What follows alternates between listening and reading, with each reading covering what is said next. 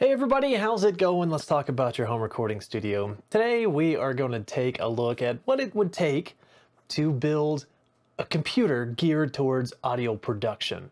A couple of weeks ago I posted a poll and asked what you guys would like to see for my next video topic, and the winner of that was building an audio computer. So that same week I actually went to Microcenter.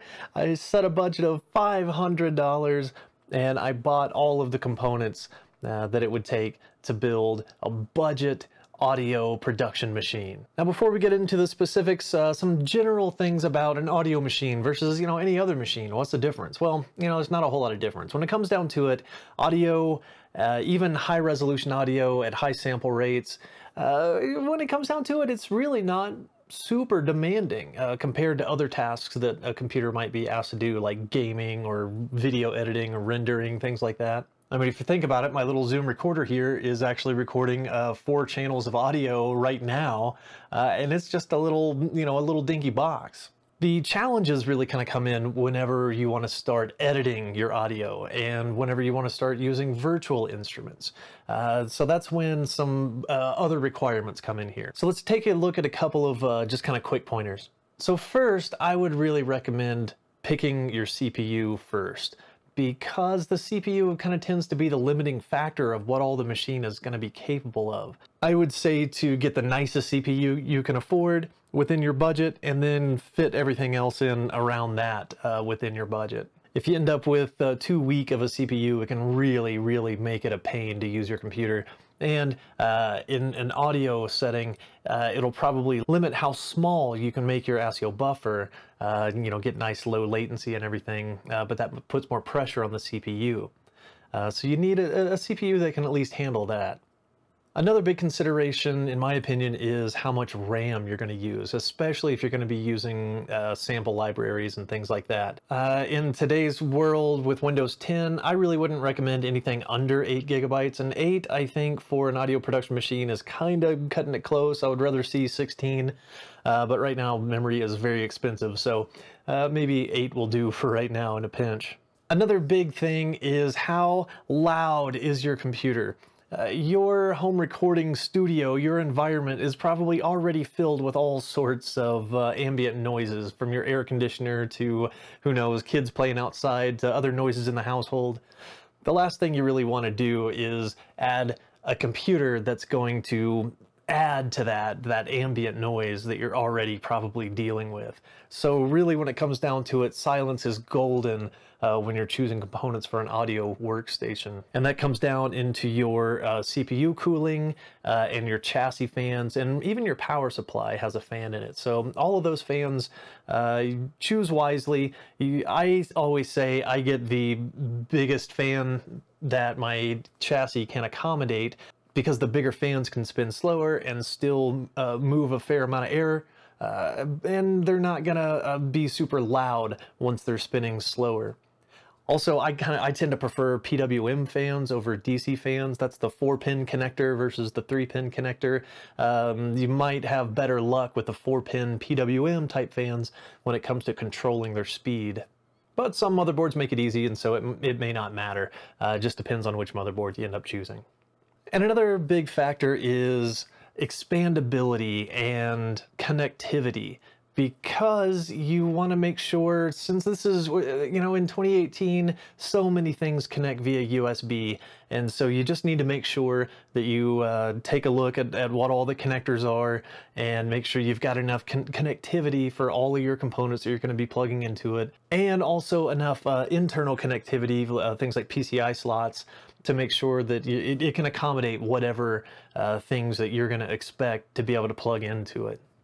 All right, well, let's take a look here at the specific components that I picked for this build, and you can kind of get an idea of kind of where my money went for a $500 budget.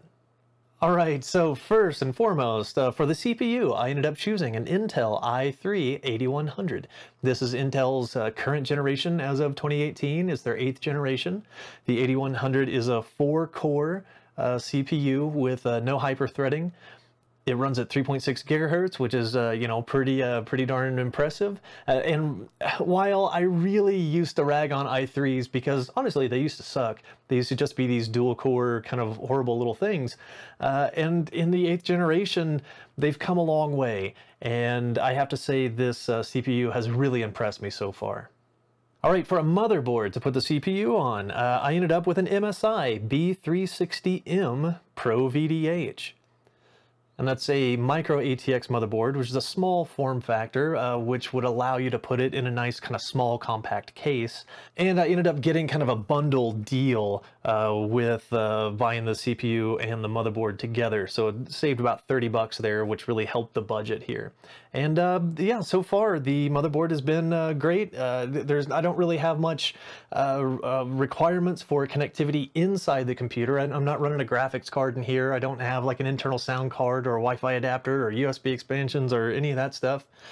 So yeah, it's actually a pretty good deal. Now for memory, yes, like I mentioned, memory in 2018 is very expensive, which is really unfortunate. So I really wanted to do 16 gig for this build, but I just couldn't. Once I got everything else added to the shopping cart, 16 gigs of memory was going to run something like $180, and that was just too big of a chunk of a $500 budget. I couldn't squeeze and cut corners enough elsewhere in the build to accommodate for that. So I ended up going with a single 8 gig stick of Crucial Ballistic Sport. The 8 gigs, it's really served me fine so far. I haven't really run into that many problems. I could see though how that could be limiting for somebody that's using lots of sample libraries and stacking virtual instrument over virtual instrument over virtual instrument. And I could see how that could be a problem. But the good news is memory is very easy to install. It's kind of idiot proof. So down the road, once RAM prices drop, it'll be super easy to just grab another stick of 8 gig stick of memory, toss it in there, and be good to go. Okay, now for storage, what I ended up doing here to fit the budget, I ended up getting 2 different drives. And I actually do this in all my computers anyways, but I ended up going with an Inland Professional 120 gig SSD drive. And so that's a very small SSD drive, but it's very fast and very cheap.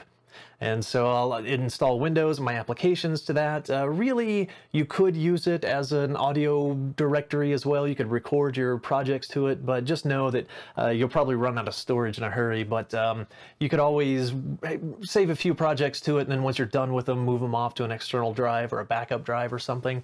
Nothing wrong with that. Just know that with only 120 gigs of storage, yeah, you're going to start cutting it close pretty quickly, especially if you're going to try to load like a sample library to that drive. Yeah, that's just going to chew up your storage. So in order to offset the cost of, instead of getting a larger SSD, for mass storage, I ended up with a Toshiba P300 HDD, a hard drive, and this is a 1 terabyte drive. And so this is just big and cheap. That's the whole kind of point. It's just mass storage. And this is where I'll load sample libraries. It's where I'll record my audio projects to. It's where I'll keep anything that takes up a lot of space and that I don't necessarily care about how fast, super fast it is. The SSD is great to run Windows and applications on because it keeps boot time, very quick and snappy. It makes it where applications load really quick. When you click the button, there they are. It's no toe tapping and waiting and thumb twiddling or anything. But the Toshiba drive, the 1 terabyte hard drive, is going to be great for just mass storage, and it actually performs very well. Now, when it comes down to picking an HDD, I really wouldn't select anything that spins slower than 7,200 RPM, and I wouldn't get anything that has anything older than like a SATA 3 connection on it. Those two things together are going to serve every purpose, serve every need that you have for recording audio, even multiple channels of high resolution audio, while also playing back multiple channels of high resolution audio. Should have no problem at all. Now for a power supply, I ended up going with a Cooler Master Master Watt Lite 500 watt, and this has plenty of overhead. 500 watt is way more than we need just for the CPU and all the internals of the computer, but there's plenty of overhead there in case you want to add a graphics card or something later. That'll still have enough wattage left over to drive a pretty, a fairly high horsepower graphics card just in case. It definitely is the loudest thing in the build here. It's not like super loud or anything, but it's the fan that I hear over all the other fans. And also it's not modular, which means all the cables are permanently connected to it. So any cables I'm not using, rather than just being able to remove them and stash them in a box somewhere, have to find some place within the case to go stash all those cables so they're out of the way. And speaking of the cables, they are the kind of old, ugly ketchup and mustard kind of cables. With a case like this that has an acrylic window that's meant to let you peer inside of the build, those ugly red and yellow and orange and green and whatever different, all the multicolored cables are kind of unsightly, but in a budget build, what are you going to do? It's really not that big of a deal.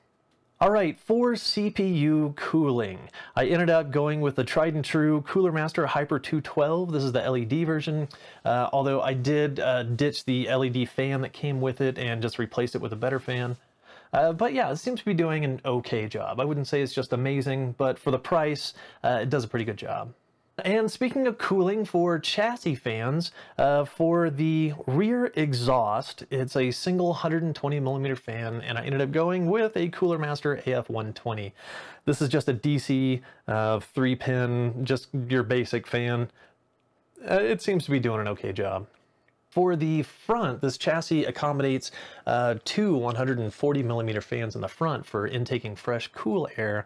And for those, I ended up going with the Cooler Master Maglev 140mm, and those are both PWM fans. And, you know, I have to say, those have been doing pretty darn good. The 140mm, you know, two of them, they move a lot of air without making a whole lot of noise. And I ended up swapping out, like I had mentioned, on the CPU cooler, I swapped out the default fan with a Noctua NF-F12. This is definitely a premium fan, comes at a premium price, and it's kind of ugly as sin with that old beige and burgundy kind of Noctua color scheme on it, but it does a very good job. It's quiet, it's efficient, and it cools very well without making a lot of noise. All right, and for the case itself that we see here, this is the Corsair Carbide Spec 02 Redshift. I can't say that I'm crazy about this case. The airflow is very good. Building in it was fine. It was easy to build in. There's some accommodations for cable management and things like that, so that's all great. It's just the general aesthetic. It's these kind of red highlights and the big red Cylon looking LED on the front.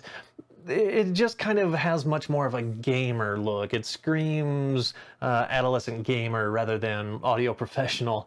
You know, aesthetically, not too crazy about it. Also, the acrylic window here is kind of pointless in this build because I don't really have anything worth showing off inside here. No LED lighting, no RGB and fancy components and everything. So it's just kind of a basic run-of-the-mill build here. There's just nothing spectacular to see through the acrylic window there. All right, let's take a quick look at a time lapse of the build process, and I'll see you guys here in just a couple of minutes. Okay, first things first, let's get the motherboard out of the box. What I like to do is use the motherboard box as a work surface to install things onto the motherboard. It's non-conductive and has a little bit of give to it, nice workspace.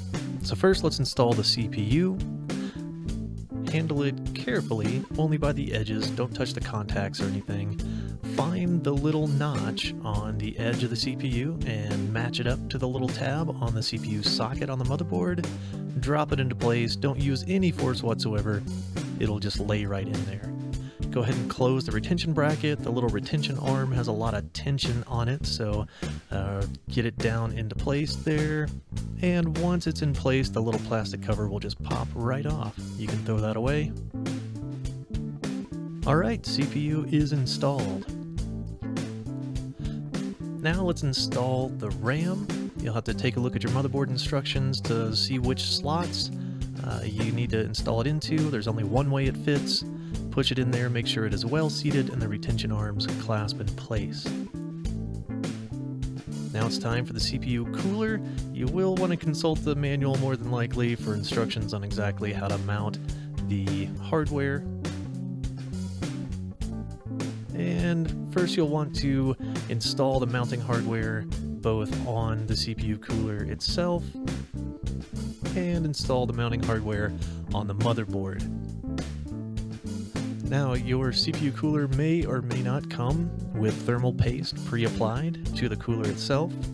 This one does not, but it did include a small little sketchy looking bag of thermal paste in a little packet. I opted to use my own, just put a little dab of thermal paste on the CPU itself, the size of a couple of grains of rice or a small pea maybe.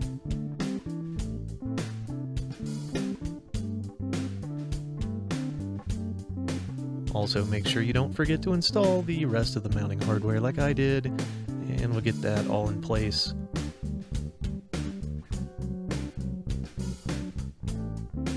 And then go ahead and install the actual cooler itself. Follow the instructions. Generally, you want to tighten in a star pattern to even out the pressure it applies, and also so that the thermal paste spreads evenly. Now go ahead and install the cooling fan onto the CPU cooler. Make sure it's in the correct orientation, that it's blowing in the direction you intend it to, and plug it into the CPU fan header on the motherboard. Okay, now with the CPU, the cooler, and the RAM installed, let's give this thing a test boot just to make sure that there are no defects or anything, and make sure we're not going to have to dig this back out of the chassis once we get it all installed. Let's test boot it up while it's still outside of the chassis. So to do that, you're going to need the power supply, and you'll want to plug in the 24-pin motherboard power. That's the big giant cable. And you'll also want to plug in the 8-pin CPU power. Now, I am going to actually just go grab the case itself so that I can plug the front panel connectors into their respective ports on the motherboard, so I can make use of the power switch and the reset switch from the computer case. So we'll get the case out of the box, go ahead and take off the panels, and yeah, let's get those fiddly little switches installed in the right spot. Give it a test boot. Hey, look at that. We get front panel indicator with the fan spinning, everything booted up.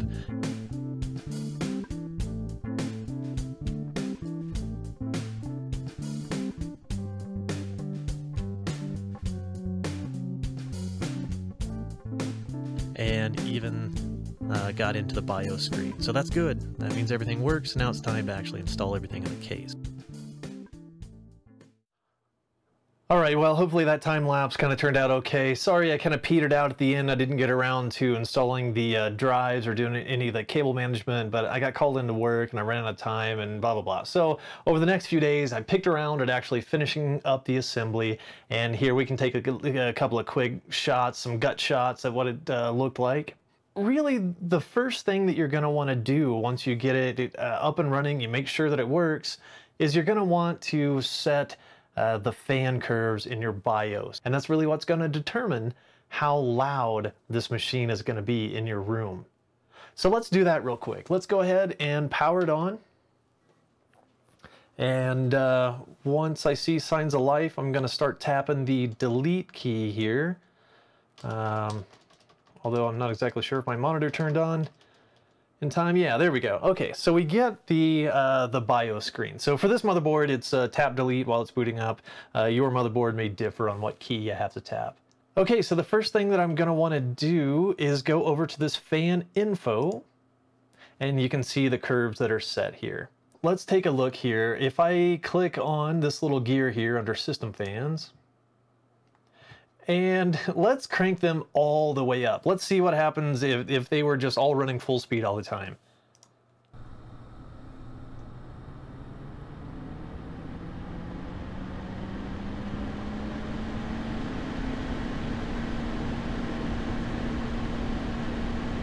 Whew, yeah, I tell you what. There is nowhere you could hide in a room with a live microphone with that kind of noise. That would be unacceptable. If your computer's making that much noise, oh man, trying to record in the same room with it is just going to be a nightmare. Your microphone is going to hear that sound. So let's take a look. This is the default setting, the way it was set whenever I just first installed it. So So let's have a listen to that.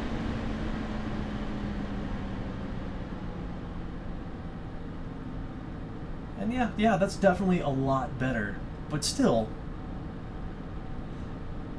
like that's, I don't know, that's still kind of overbearing, and I have a feeling your mic is still going to hear that even if it's, you know, halfway across the room.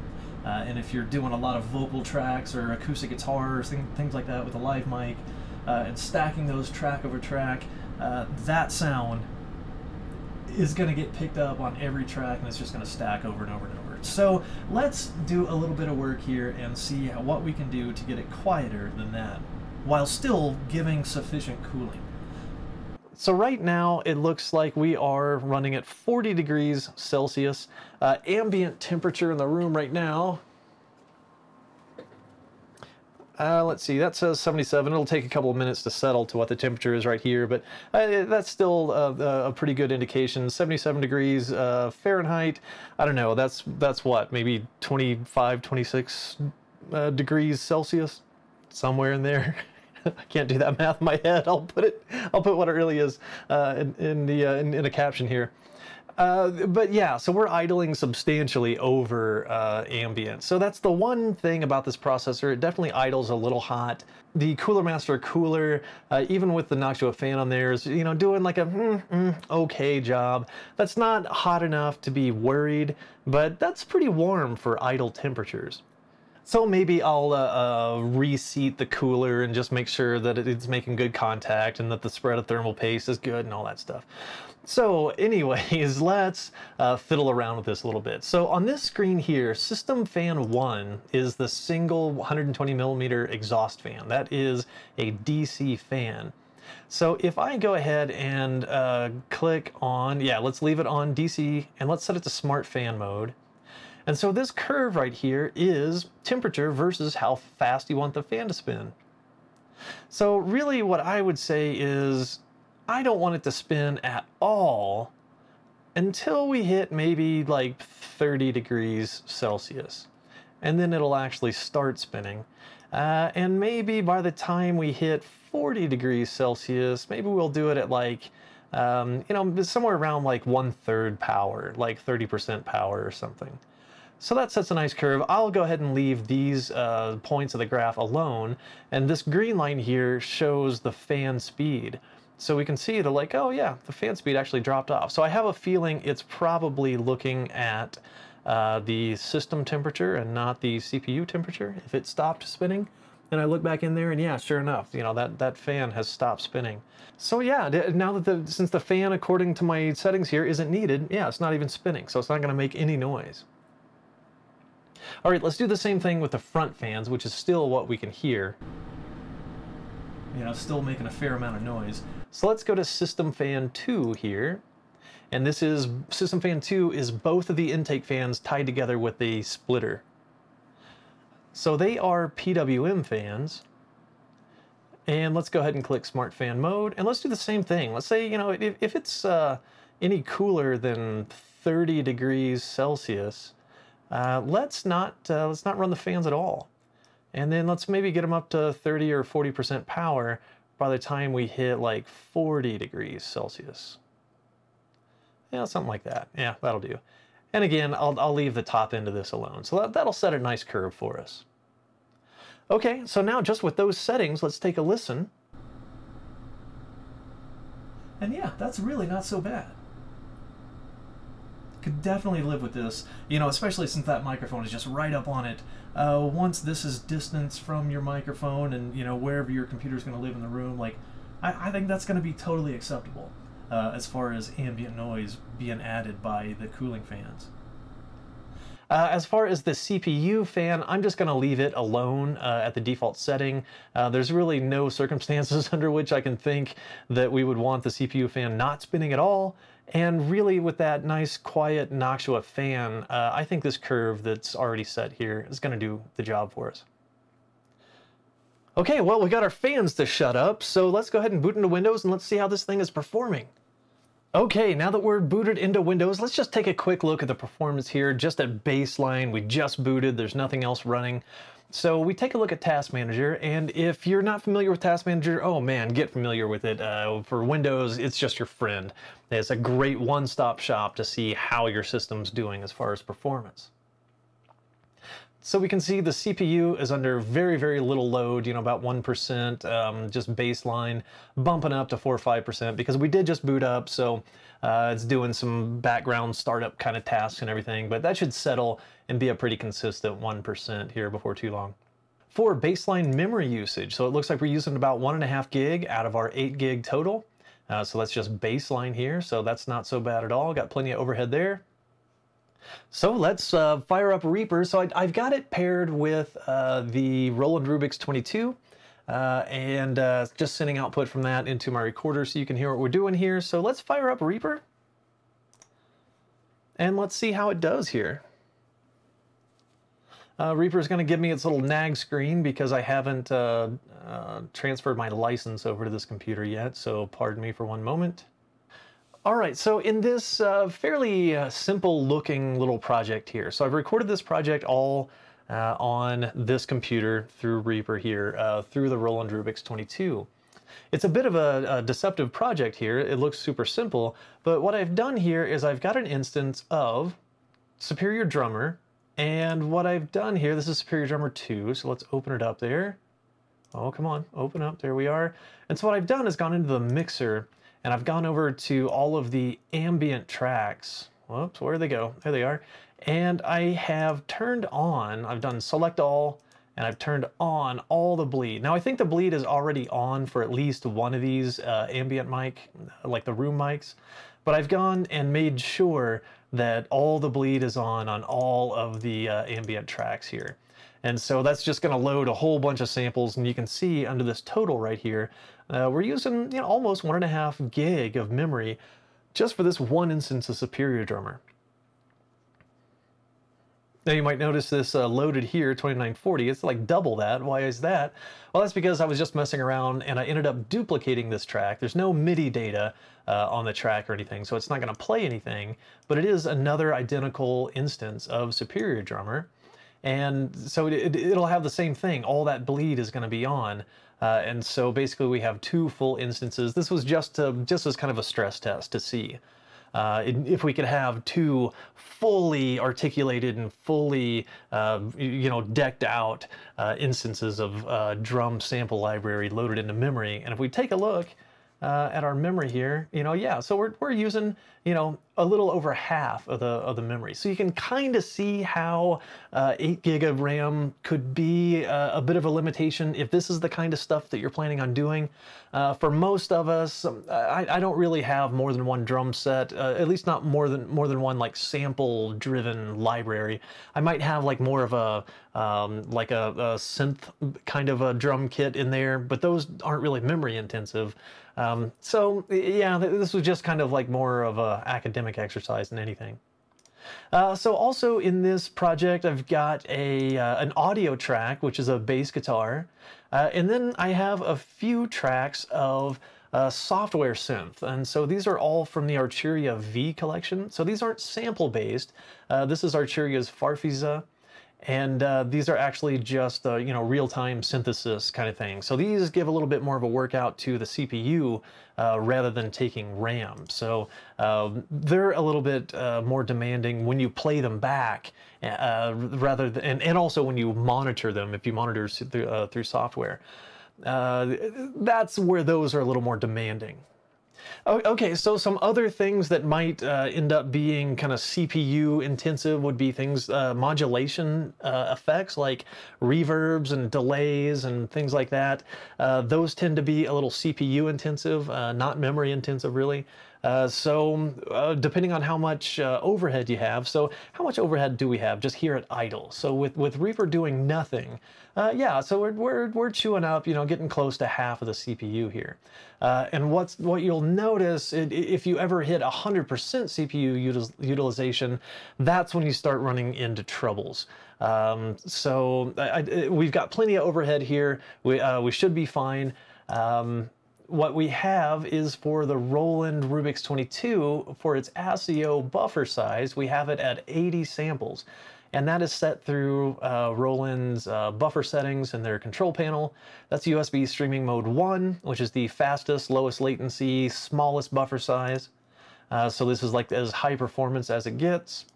And so that's yielding about 3.4 milliseconds of latency in each direction, so less than 7 milliseconds round trip, which is pretty fantastic, if you can get away with it. And I think what we'll see here is that, yeah, we can get away with it. We've got enough overhead in our CPU. We can have that nice small ASIO buffer and get that nice low latency and not have to worry about it, even in a project that's kind of actively trying to chew up CPU cycles and RAM. So let's just have a quick listen at this goofy little project here. Actually, you probably already heard it during the time lapse, but here it is in an earlier incarnation, I'm sure, than when you would have heard it. But let's just have a listen here. So I'm going to start it off.